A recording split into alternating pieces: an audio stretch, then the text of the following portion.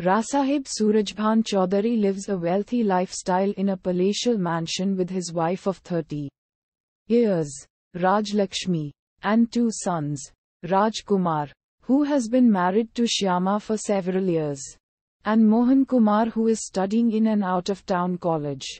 Surajbhan is disappointed with Rajkumar as he has not yet produced an heir to his family.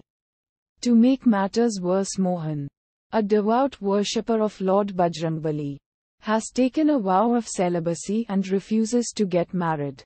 Things change dramatically when a young woman named Neena, along with her son, enters the Chaudhary household claiming that Mohan had married and abandoned her.